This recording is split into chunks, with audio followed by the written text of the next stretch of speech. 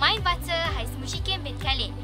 ist ein Techniker und ist 45 Jahre alt. Meine Mutter heißt Rina binti Hamid. Sie ist Hausfrau. Ich habe 2 Geschwister. Ich habe eine kleine Schwester und einen Bruder. Mein Bruder heißt Adi und ist 10 Jahre alt. Mein Traumberuf ist Automobilingenieur. Deswegen habe ich viele Nachrichten über Automobilindustrie im Magazin gelesen. Deshalb habe ich mich entschieden, Deutsch zu beherrschen. Jetzt lerne ich in einer Internetschule Sekolah Menengah Sains Sultan Muhammad Jiwa.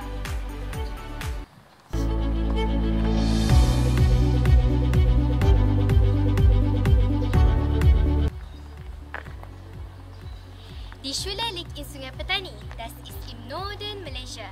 In meiner Schule gibt es 3 verschiedene internationale Sprachen. Das sind Japanisch, Arabisch und Deutsch. Mein Hobby ist Lesen. Ich lese gerne über Autos im Magazin und Zeitung. Außerdem, ich bin auch Hobby-Collector.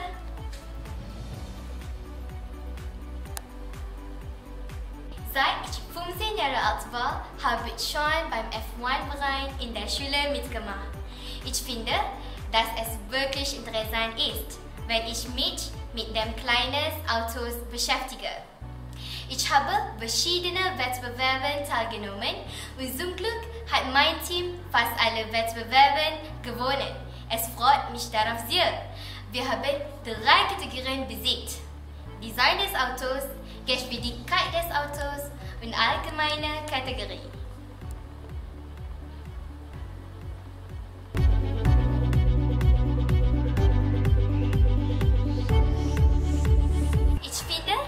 Meine Leidenschaft beim Automotive liegt.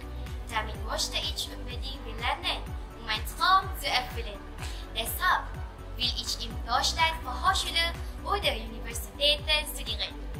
Ich bin stolz auf Proton, da sie ist die nationale Autofirma meines Heimatlandes. Zurzeit bekommt diese Firma viele Herausforderungen, die sie umgehen soll, um konkurrenzfähig zu sein. Ich stehe auf dem Standpunkt, dass ich etwas machen soll, um diese Situation zu verändern. Ich möchte die Qualität und Sicherheit des Autos erhöhen. Ich bin wirklich deprimiert, wenn die anderen Menschen sagen, dass Proton nicht ein gutes Auto ist.